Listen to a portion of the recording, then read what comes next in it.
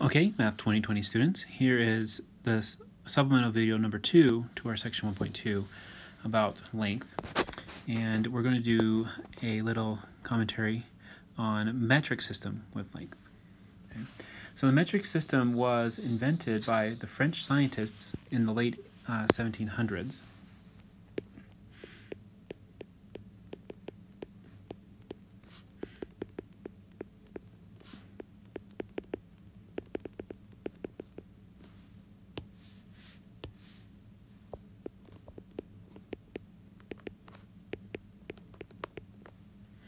In the late 1700s, as we know, the U.S. customary system has its roots from ancient times, Roman times, medieval times, long time ago, but it was very complicated. Okay, and there was many units, and that the conversions were like weird numbers. And so the reasons why the French scientists wanted to do a different system was to, number one, replace many units with just a few.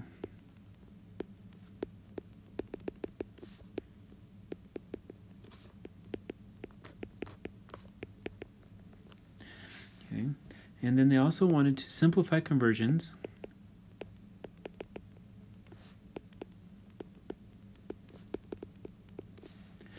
using base 10.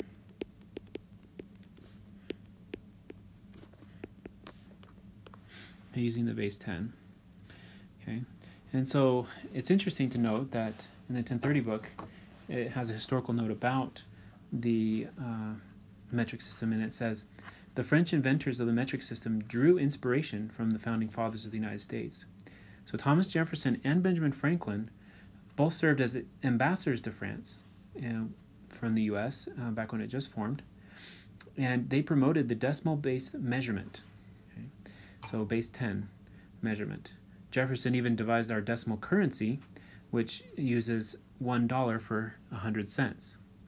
In 1790, with the support of President Washington, Thomas Jefferson, who was then the Secretary of State, proposed the adoption of the metric system to Congress. And had Congress agreed, the United States would have been the first country to adopt the metric system, ahead of France, who eventually adopted it in 1795. Okay.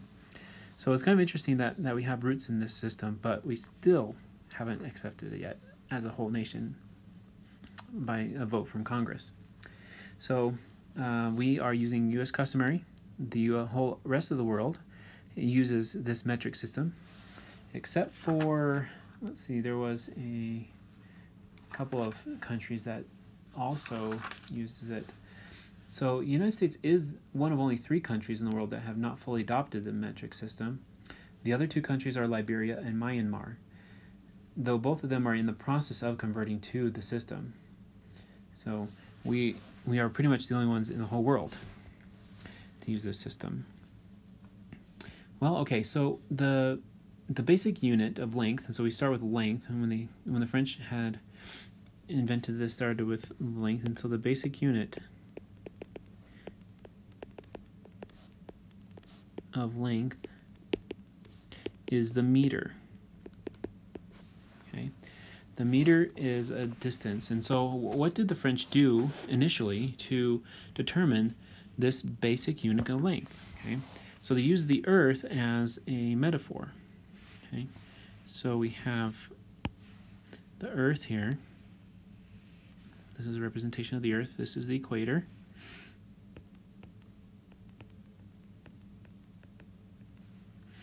Okay, and then this up here is the North Pole.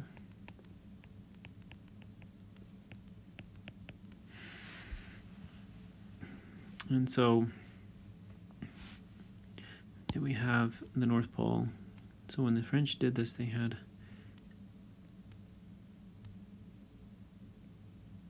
a little guy that they found at the North Pole.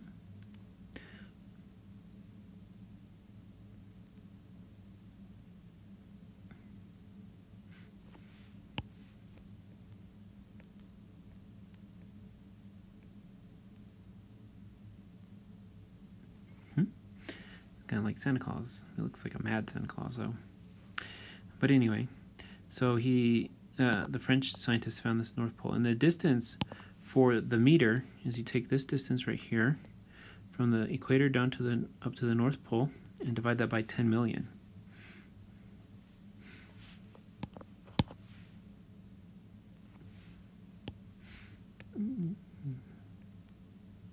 Oops.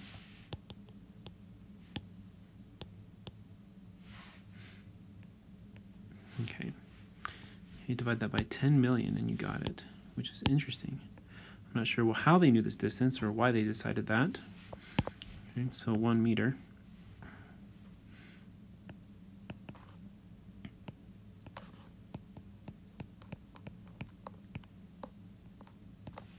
One 10 millionth the distance from the equator to North Pole. Okay. Well, we have that distance, and it's about 3 feet, and we,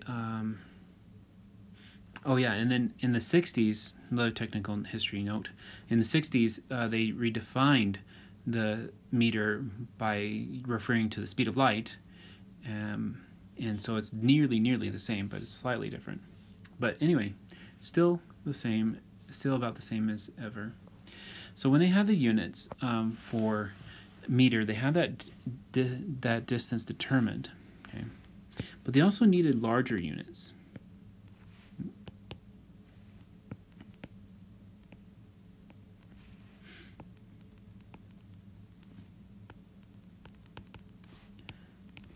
Of length. Okay, and so they took their meter, and then remember their goal was to make a simple conversions, few units. So they did 10 meters. So you put 10 of those together, and they set that equal to 1 hectometer. No, 1 decameter.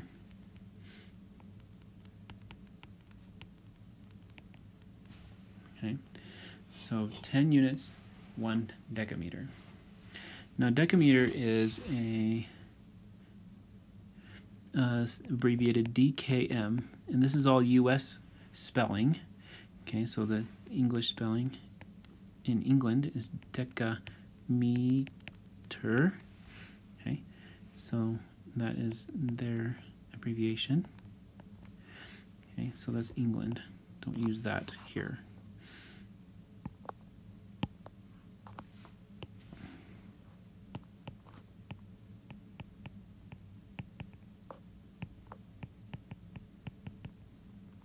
But the metric people, the countries that have the metric system don't really use the decameter anyway, really.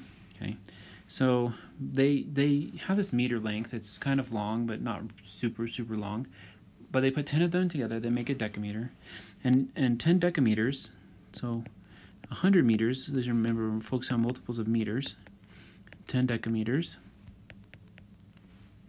is equal to 1 hectometer. Okay, or in the abbreviation is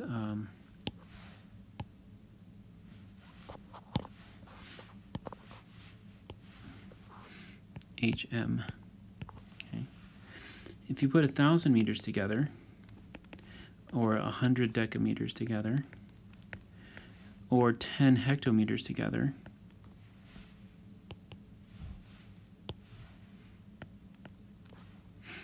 you get 1 kilometer,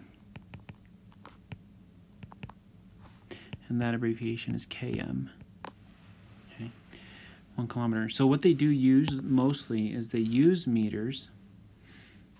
Okay, so they use meters mostly, and then they also use kilometers mostly for the big unit. Okay. The intermediary units of decameter and hectometer are not used frequently. So this is the conversion that is used the most, where we have 1,000 meters for 1 kilometer. Okay. All right, going to smaller units. Okay, they needed smaller units.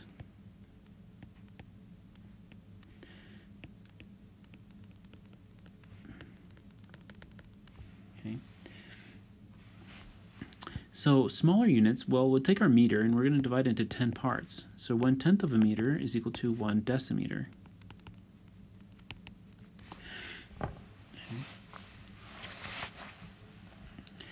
And that's abbreviated DM. Okay, so let's see, 1/100th of a meter, and take our meter and divide it into another power of 10, is equal to 1/10 of a decimeter, which is equal to 1 centimeter. And that's cm. Okay. So 1/10, notice that 1/10 is deci, 1/100th is centi. Okay, those are Latin prefixes. If we take a look at our 10 and deca, and our deca right here, like decade, so that's Greek prefixes, 100, hecto, 1000, kilo. Okay, so those are Greek prefixes. So multiples of the unit are from Greek prefixes, and partial units are from Latin prefixes for the metric system. Quite ingenious, isn't it? Then we have 1/1000th of a meter equals 1/100th of a decimeter equals 1/10 of a centimeter. It's equal to 1 millimeter. Okay, milli means 1,000. And then the abbreviation for that one is mm, okay, millimeter. All right, so which ones do we use most frequently in the metric system? Well, we use centimeters for length, small lengths, and millimeters for small lengths. We don't use decimeters all that much, and so the conversions that we have are a meter is 100. Okay, so the conversions that we use mostly are meters and centimeters. So when we convert with meters, we don't usually use fractions. We will a little bit, but what we mostly do is that we say, okay, well, there's going to be 1,000 millimeters in 1 meter. There's going to be 100 centimeters in 1 meter, and there's going to be 10 decimeters in 1 meter. Okay, these are the conversions that we'll use mostly. Okay. Well, speaking of conversions, let's do some. Okay. So, example number 1. Let's convert 1.45 meters into some number of centimeters. Okay, so I use my conversion factors, which are based off of the equations above. So 1.45 meters. Now I need meters to cancel, so I put 1 meter down here and 100 centimeters here. Okay, so those will cancel, and I have 1.45 times 100 centimeters. Now 1.45 times 100, and any conversions for the numbers wise is simple in metric system because they use base 10 conversions. Okay, so all I have to do is take my decimal here, times it by 100 means I move it to the right 2 places because there's 2 zeros here, and then I have my number, 145 centimeters. Okay, let's do example number 2. Convert 3.57 kilometers equals some number of meters. Okay, and so I'm going to write my 3.57 kilometers over 1, multiply it by, now I made kilometers to cancel. For every 1 kilometer there's 1,000 meters. Those will simplify there, and I end up with 3.57 times 1,000 meters, and which is equal to, well, here I'm going to multiply by 1,000, move this over, decimal over 3 places, 1, 2, 3, fill it in with the 0 because there's 3 zeros there, and in the end I have 3,570 meters. Okay, let's do another example. Example number 3. Just 2 more examples. convert 275 centimeters is equal to blank number of meters. Okay. 275 centimeters over 1, multiply by. Well, we need centimeters on the bottom to cancel at diagonals, and there's 100 centimeters for 1 meter. And so I'm going to simplify that way. And I have 275 divided by 100 total meters. Now dividing by 100 is easy because it'll base 10. My decimal, if I had one, would be here, and I move this one to the left 2 places, okay, and then put it there. 2.75 meters. Okay.